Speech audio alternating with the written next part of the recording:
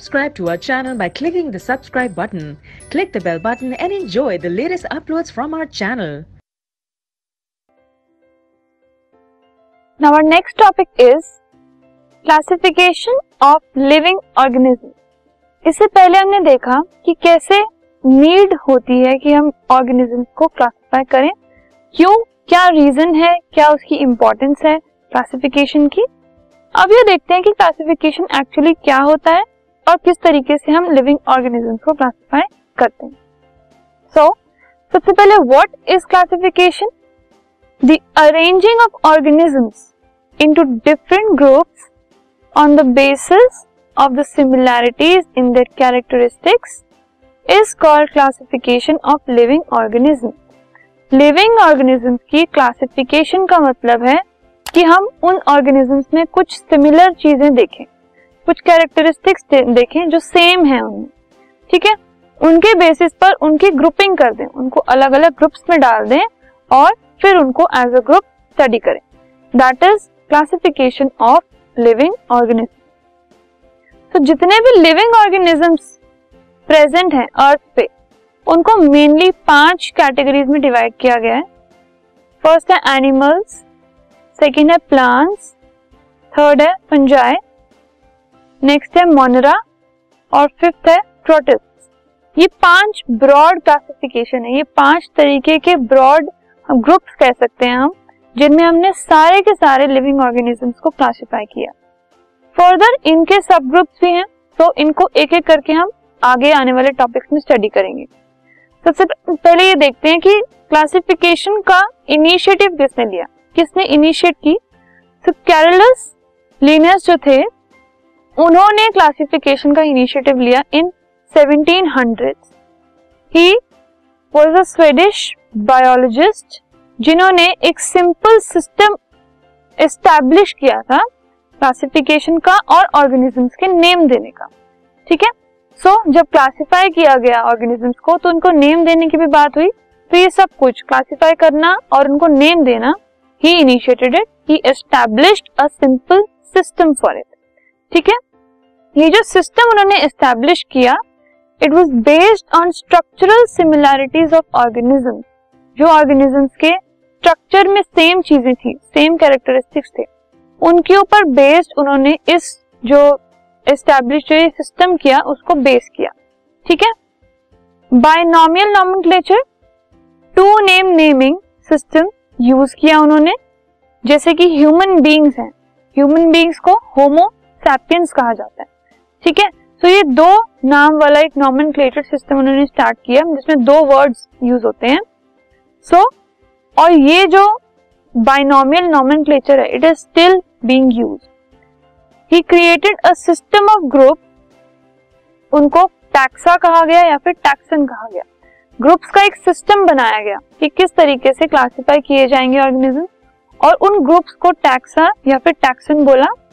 और हर एक टैक्सन क्या है? एक taxon is a category into which related organisms are placed. एक कैटेगरी जिसमें एक दूसरे के साथ रिलेटेड, एक दूसरे के साथ सिमिलर, सेम टाइप के ऑर्गेनिजम्स को प्लेस किया गया। एक ग्रुप जिसके अंदर एक टाइप के ऑर्गेनिजम्स हैं, उसको एक टैक्सन बोला जाता है। अप्रोक्सीमेटली अगर हम देखें, 2.5 million kinds of organisms are identified. जितने अर्थ के ऊपर ऑर्गेनिजम्स हैं, अप्रोक्सीमेटली दे आर 2.5 मिलियन, और उनको ग्रुप्स में, अलग अलग ग्रुप्स में डाला गया। Now what is taxonomy? Taxonomy is the science of classifying organisms, ठीक है। जिस साइंस के ऊपर बेस्ड हम ऑर्गेनिजम्स को क्लासिफाई करते हैं, दैट इज टेक्सोनॉमी।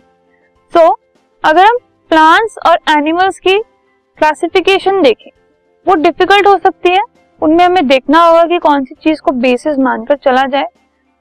अगर आपको कहा गया कि फ्रॉग्स की क्लासिफिकेशन देखो, where do you put frogs, या फिर डॉग्स हैं, where do you put dogs. तो उसके लिए हमारे पास कोई ना कोई ऐसी चीज होनी चाहिए जिसको सोचकर हम उनमें सिमिलैरिटीज ढूंढना शुरू करें। That is called the basis of classification of living organism. अब 2.5 मिलियन ऑर्गेनिजम्स हैं, उनको अगर हमें क्लासिफाई करना है तो हमारे पास कुछ प्री डिफाइंड थॉट होना चाहिए कि हम ये चीज देखेंगे, ये सिमिलैरिटीज देखेंगे और इनके हिसाब से इनको ग्रुप्स में डाल देंगे। So what are those characteristics, कुछ मेन कैरेक्टरिस्टिक्स देखे जाएंगे। So the main characteristics which are considered for classification of living organisms into different groups are, कुछ कैरेक्टरिस्टिक्स जिनको सोचकर, जिनको ध्यान में रखकर ऑर्गेनिजम्स को क्लासिफाई किया जाता है, वो है फर्स्ट टाइप ऑफ सेल्स, कि वो प्रोकैरियोटिक सेल से बने हुए हैं या यूकैरियोटिक सेल से बने हुए हैं, ये देखा जाता है। प्रोकैरियोटिक वाले अलग, यूकैरियोटिक वाले अलग।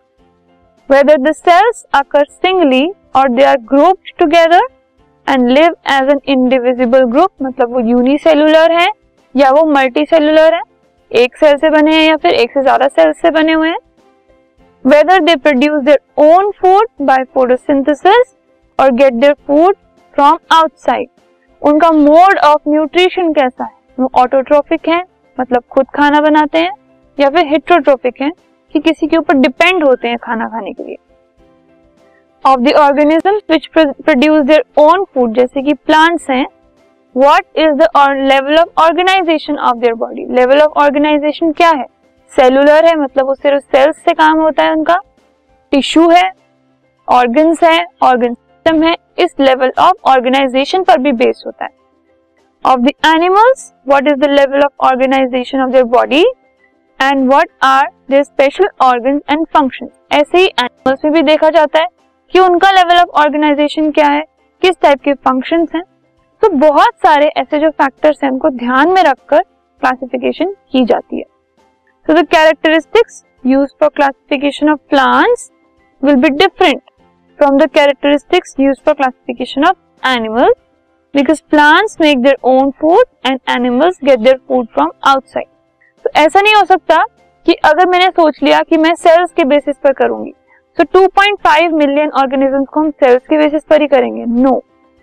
अगर मुझे प्लांट्स को फर्दर क्लासिफाई करना है, एक तो हमने ब्रॉड क्लासिफिकेशन कर ली 5 टाइप की, animals, plants, fungi, Monera, protista, ठीक है। अब इनके अंदर भी तो हमें सब ग्रुप्स बनाने, तो प्लांट्स के सब ग्रुप बनाने के लिए मैं एनिमल वाले क्राइटेरिया यूज नहीं कर सकती। प्लांट्स के लिए मुझे प्लांट्स वाली सिमिलैरिटीज देखनी होंगी, एनिमल्स के लिए एनिमल्स वाली देखनी होगी, according to their structure, according to their needs, according to their functions, there sales, there mode of nutrition, सारी चीजें अलग होती हैं। तो प्लांट्स के लिए अलग हमें बेसिस ढूंढना होगा, अलग क्राइटेरिया ढूंढना होगा, एनिमल्स के लिए हमें अलग ढूंढना होगा, ठीक है। सो इस तरीके से क्लासिफिकेशन की जाती है on the basis of same characteristics. अब क्लासिफिकेशन और इवोल्यूशन का क्या रिलेशनशिप है आपस में। जो आज की डेट में ऑर्गेनिजम्स प्रेजेंट हैं वो कॉम्प्लेक्स लिविंग ऑर्गेनिजम्स हैं, और ये कॉम्प्लेक्स कहाँ से हुए, कहाँ से आए। So they have evolved, मतलब उन्होंने अपने सर्वाइवल को चेंज किया, अपने आप को इवॉल्व किया अकॉर्डिंग टू द नीड्स, ठीक है। सिंपल फॉर्म से उन्होंने किया, अपने बॉडी डिजाइन्स चेंज किए, मिलियन ईयर्स लगाकर, जैसे जैसे नीड उनको आई, एनवायरनमेंट में चेंजेस आए, सर्वाइवल के चेंजेस आए, वैसे वैसे उन्होंने अपने आप को इवॉल्व किया। बॉडी डिजाइन्स जो है उनके धीरे धीरे चेंज होते हैं क्योंकि एनवायरनमेंट चेंज होती है और अडेप्टेशन की जो नीड है वो चेंज होती है। कुछ के पुराने डिजाइन्स हैं जो कि ज्यादा यूज नहीं, ज्यादा चेंज नहीं हुए, दे आर प्रिमिटिव और लोअर, और जिन्होंने अपने जो बॉडी स्ट्रक्चर है उनको रिसेंटली एक्वायर किया है, दे आर एडवांस्ड और कॉम्प्लेक्स।